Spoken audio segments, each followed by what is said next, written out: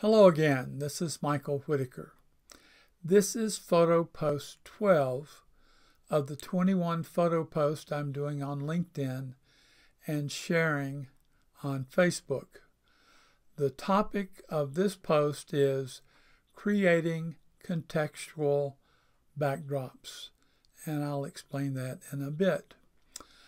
The photo I'm using for this post is simply entitled Fire Eater on Sunset Pier.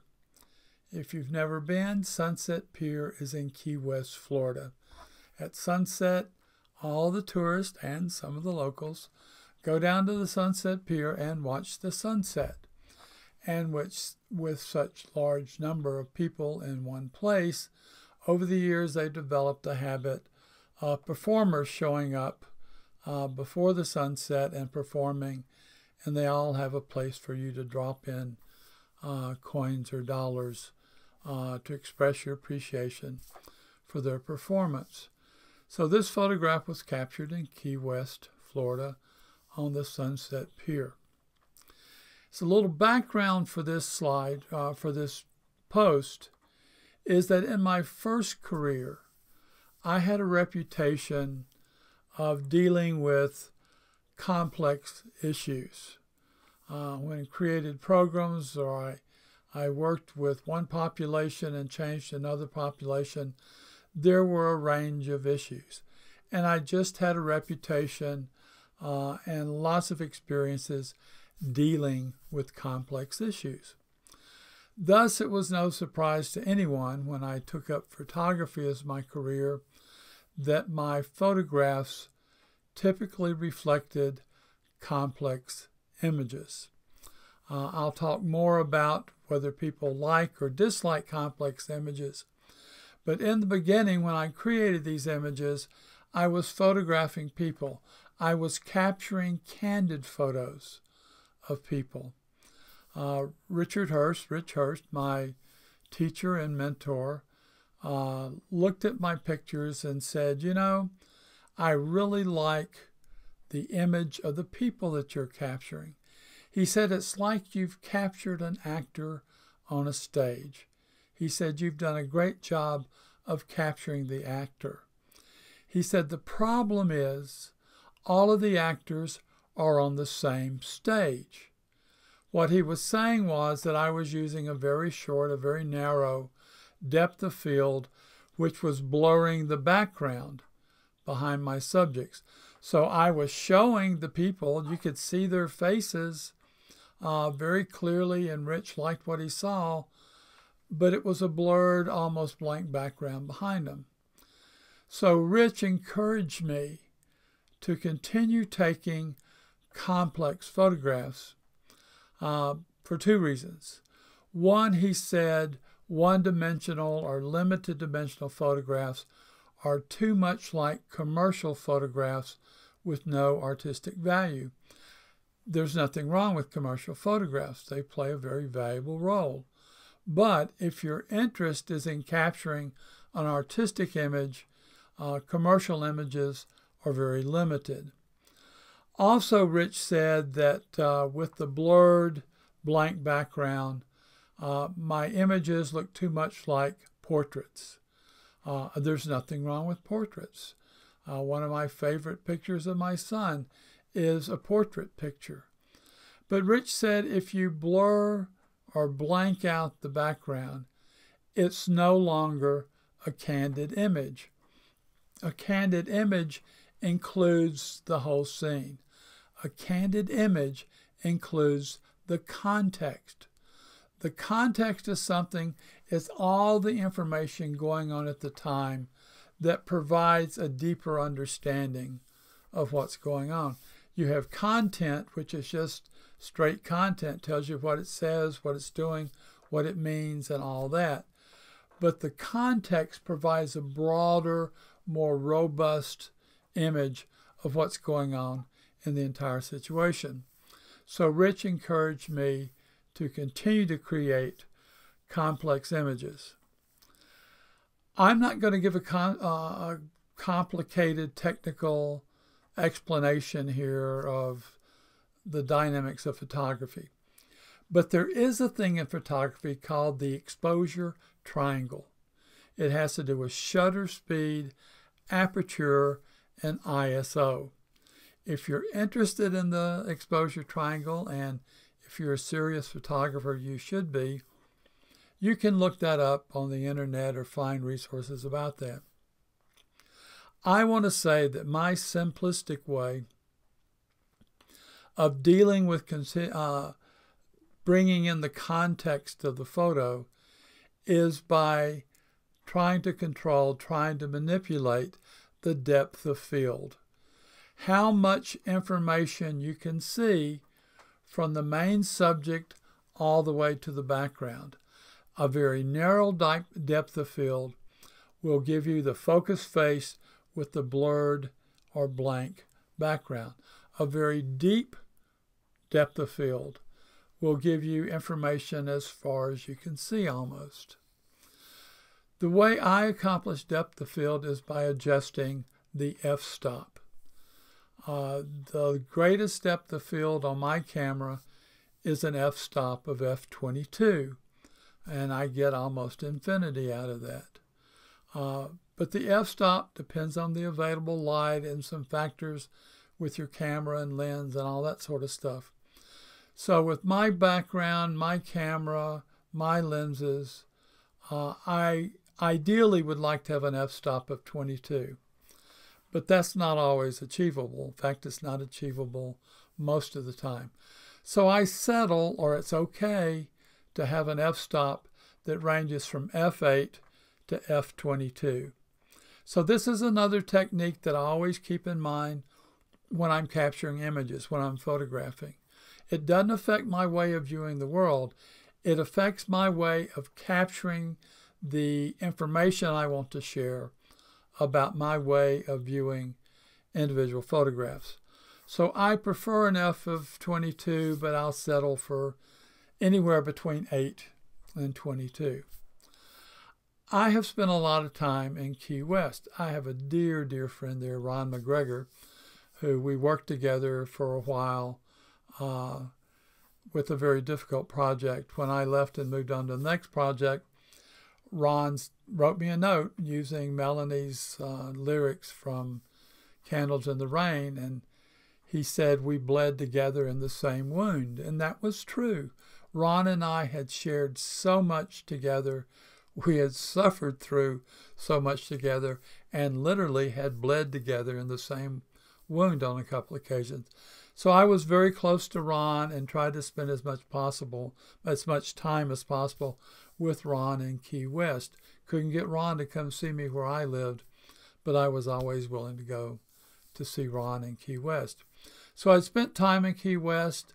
I'd been around the Sunset Pier a lot. I love sunsets. I had seen photographs. I had seen postcards of this fire eater, okay? And the postcards were just of him. He could have been on his back deck having somebody photograph him eating the fire. So I wanted to create something more interesting than just a picture of this fire eater. So what I did, I positioned myself with the fire eater between me and the audience.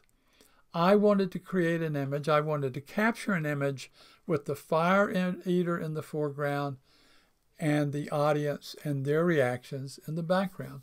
I wanted audience reactions to be the backdrop, the contextual backdrop of this photograph.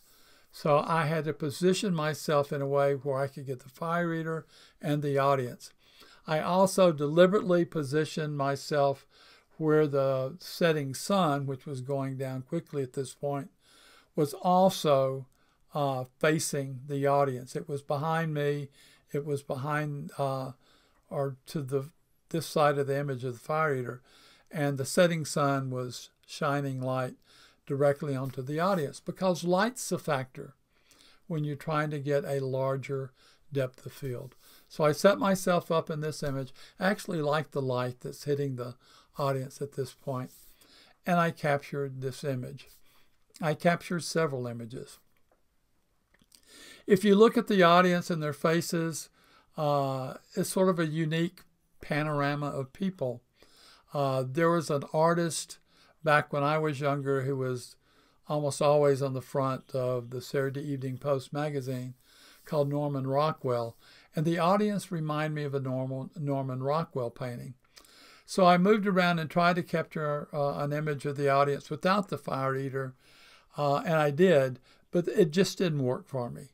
The image needed the fire eater in the foreground and the audience and their reactions as the contextual background. So I captured this image.